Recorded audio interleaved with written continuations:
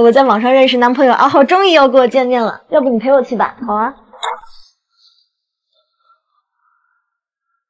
挺开心的。还好吧。哎，对了，跟我回酒店放行李箱吧。啊，我觉得你跟照片不太像啊，怎么回事？修了下图。你演的不错啊。平时跟九九聊天的不是你吧？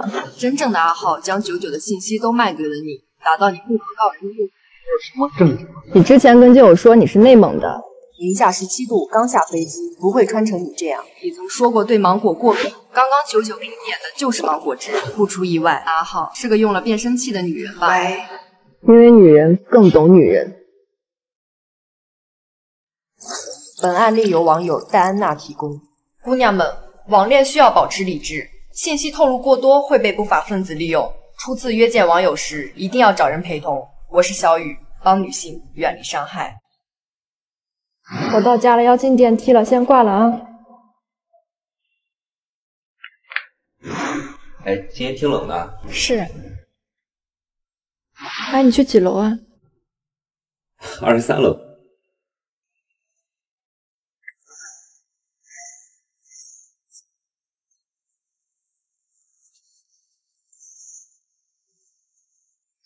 他按了下行电梯，却跟我进了上行电梯。电梯内只有我们两人，却选择站在我身后，而且从楼道里的镜子看到他在后面盯着我。我故意问他要去几楼，他在慌张中说了最高楼层号，紧张撒谎。那一层是天台，只有物业有钥匙。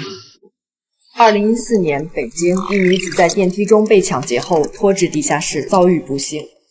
姑娘们，尽量避免夜间单独与陌生男性乘坐同一电梯，注意周围环境并提高警惕。我是小雨，帮女性远离伤害。好，我知道了，我快点买就行了，你在家等我好。住！哎，抢手机是吧？别跑啊！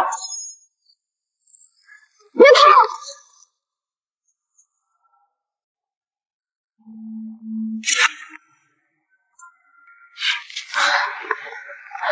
还能跑得动吗？他就在前面吧。走，跟我回家。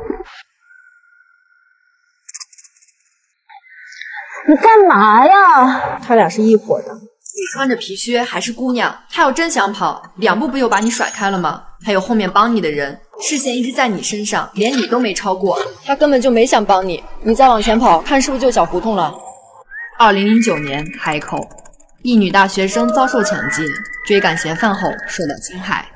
姑娘们，遇到这类情况时，千万不要独自追赶，立即报警，以免受到2次侵犯。我是小雨，帮女性远离伤害。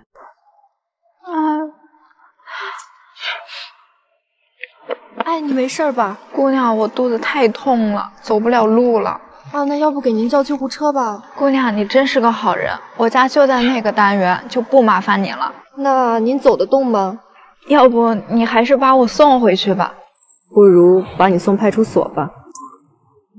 之前人多的时候，没有任何呼救的意向，直到我出现后才寻求帮助，不接受间接救助，只要求送回家，眼睛不停向上瞟。如果不出意外，3楼窗前的男人就是你老公吧？在帮助你之前，我手机已经打开了录制功能，以后最好也不要做出格的事儿。2013年，佳木斯。女孩好心送孕妇回家，反被孕妇老公在家中杀害。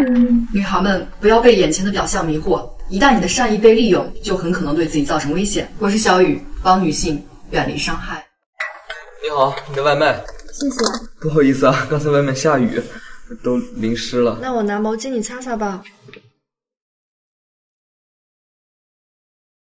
那谢谢了啊，那就不打扰你了。谁呀？姐，你的外卖。你送错了吧？我男朋友给我做好饭了。好吧。昨天我给他拿毛巾，地上有湿的脚印，我断定他期间潜入屋内探查情况。早晨我发现门口的符号单身女性居住。最重要的是，现在虽然是饭点，可我并没有点外卖，不能确定他的意图，但肯定有潜在的风险。2016年，上海。外卖员于某送餐时见色起意，入室侵害女子。女生独自一人在家点外卖时，最好不要亲自取餐，将外卖放在门口即可。确定周围没有人时，再打开房门。我是小雨，帮女性远离伤害。介绍一下，这是小雨。你好。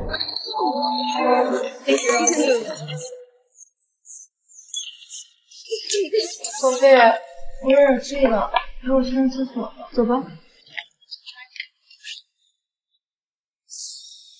我干了，随意。不了，喝不了。那吃水果吧。被你下药了吗？什么？竟然给小雨下药？别装了，两位合作的不错。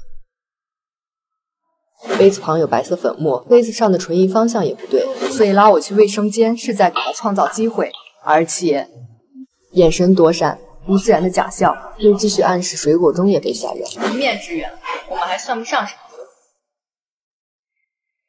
2016年株洲，2名妙龄女子在 KTV 被人下药后遭受侵害。姑娘们在公共场所记得饮品不要离手。我是小雨，帮女性远离伤害。说那个口红我终于买到了，我跟你讲，我找了好多代购啊，太不容易。有别往后看，我们可能被尾随了。那我们快回家啊！不能暴露家庭地址，你招手拦车，我有手机约车。大哥，怎么了，小姑娘？帮帮我们，后面有人跟踪我们。上车，姑娘，有我在，别怕。等等，我约的车就在后面。哎，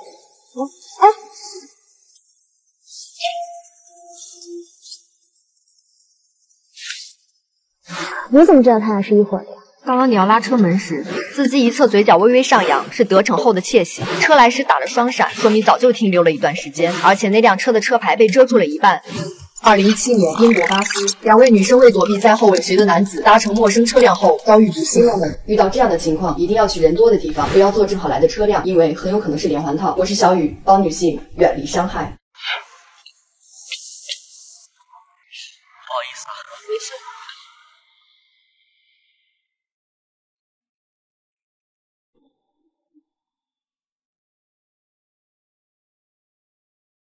你这么快就到了，就想去某里接你。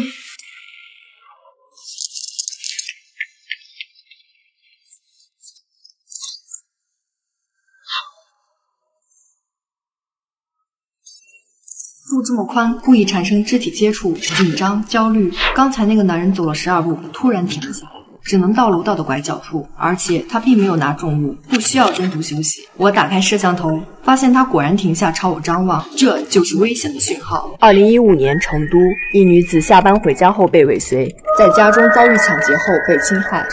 姑娘们一定要注意，独自回家时，如果发觉危险，切勿在自家门口停留。我是小雨，帮女性远离伤害。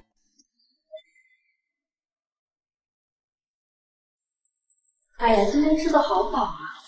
又要减肥了。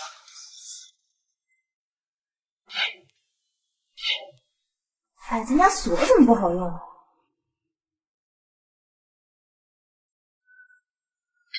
我先卸下妆啊。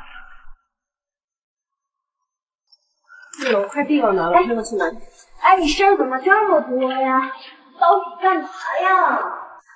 快报警，家里有小偷！